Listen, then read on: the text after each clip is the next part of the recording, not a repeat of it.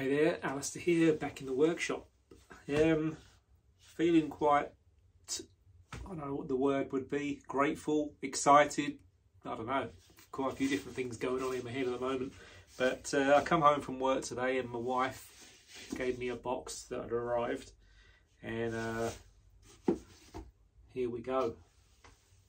Don't know if you recognise that logo on there. Anyway, let's open it up and have a look. So she's yeah, she's been a bit sneaky, and she saw on one of my videos where I had this cardboard cutout of the woodlaw knife, and so my birthday's coming up, so she figured that she would get me something nice, and she has got me something really nice.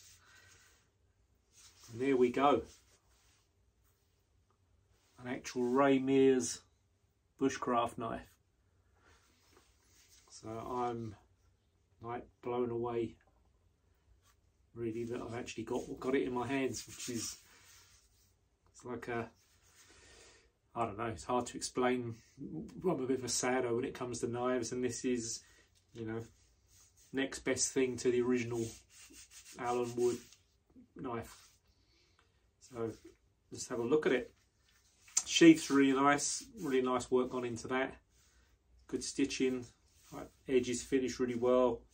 Fantastic colour on the sheath, and a nice tight fit. And here's the blade. So here we go.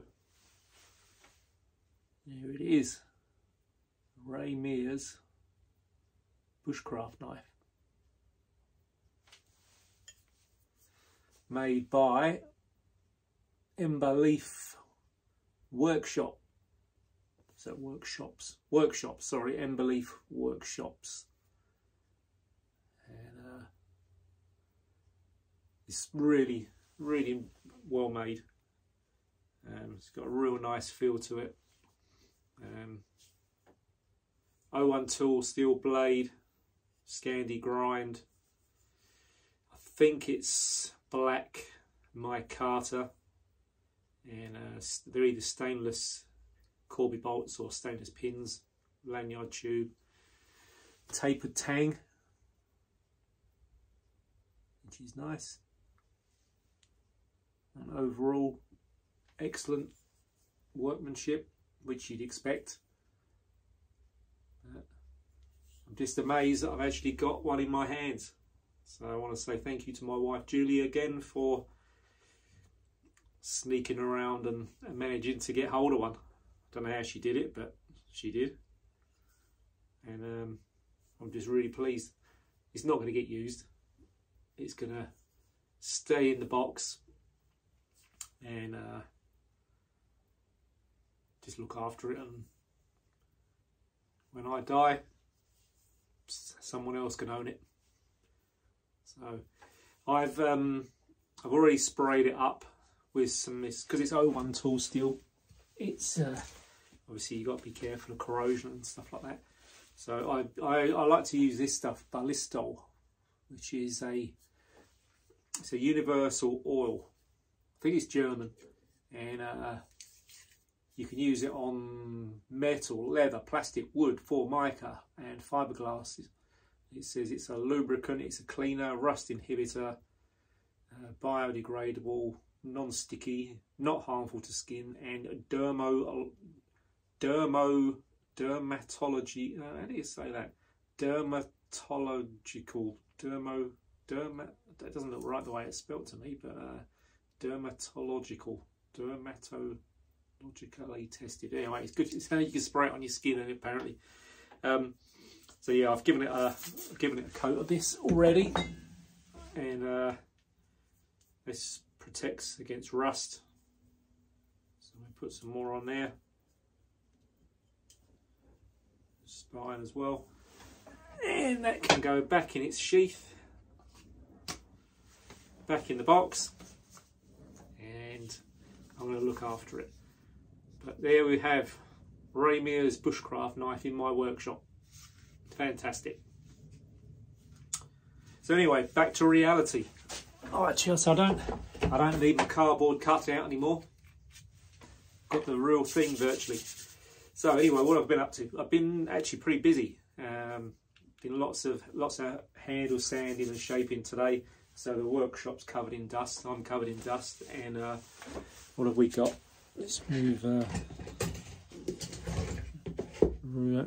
Mr. Mears' knife. Don't want to get that damaged.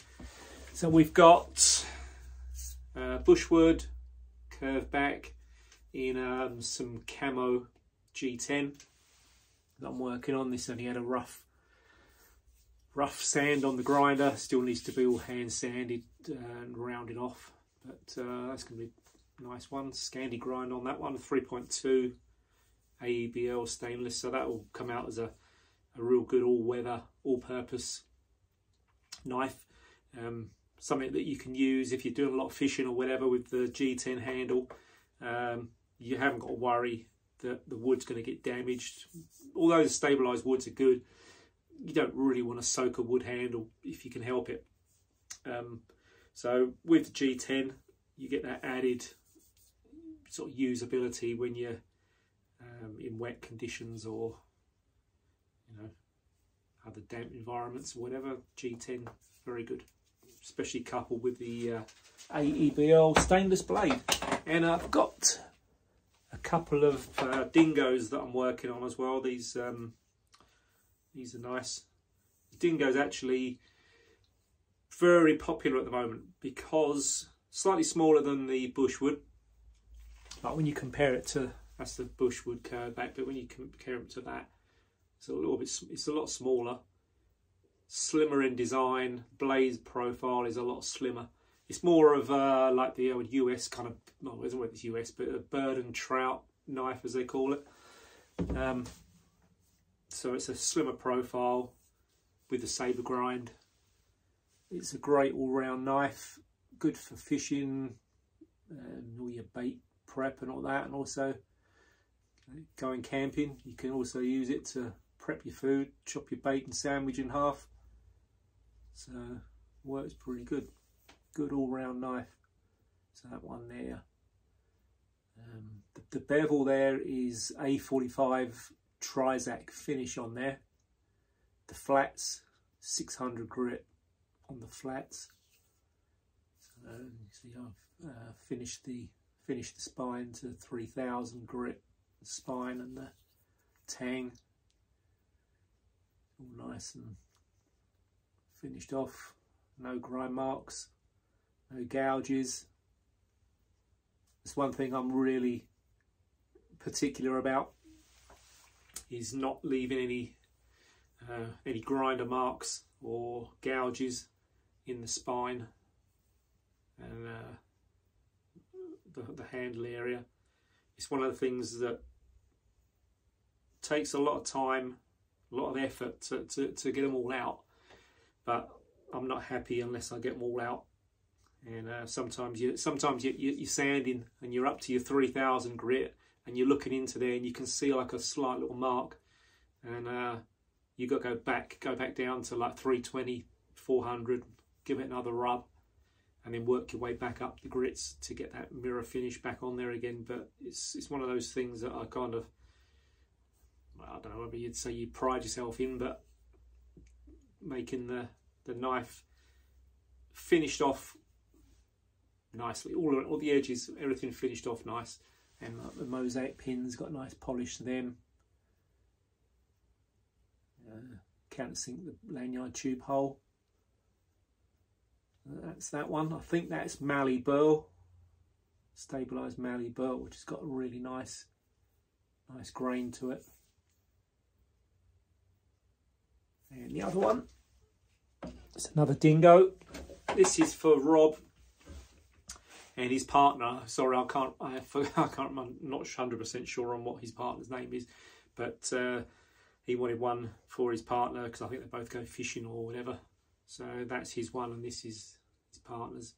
So same again, same dingo, blade the same profile, same grind. This one's got some olive wood on there, She wanted just the plain simple wood. Brass, my little brass mosaic pins on there. And again, let me stand up. The spine and the tang all nicely polished up to 3000 grit. You can see there.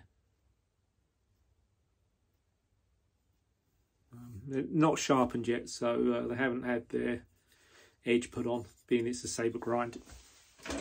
That's the last thing you do is grind the bevel, grind the edge on there, on that bevel there, and give it a strop up on the stropping board and leather work, and they're good to go. Got quite a few on the go actually. Oh, just actually one thing. We've got this one here.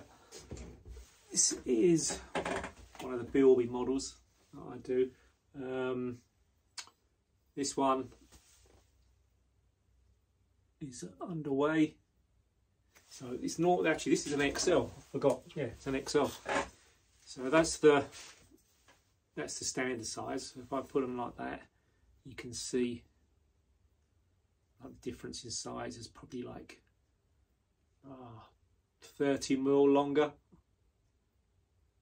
Slightly longer blade there, probably 10-15 millimeters longer blade, and the handle is again probably 15-20 millimeters longer.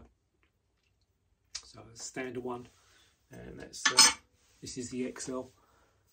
So a little bit bigger on the handle there. You can see my hand fits that pretty good. So I've got the sabre grind on that. I normally do Scandi grinds on most of these, but I thought I'd give it a go with the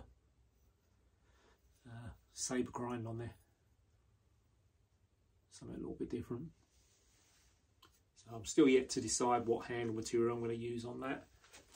But it should be good when it's all finished and completed up. I think that's about it. So I'm going to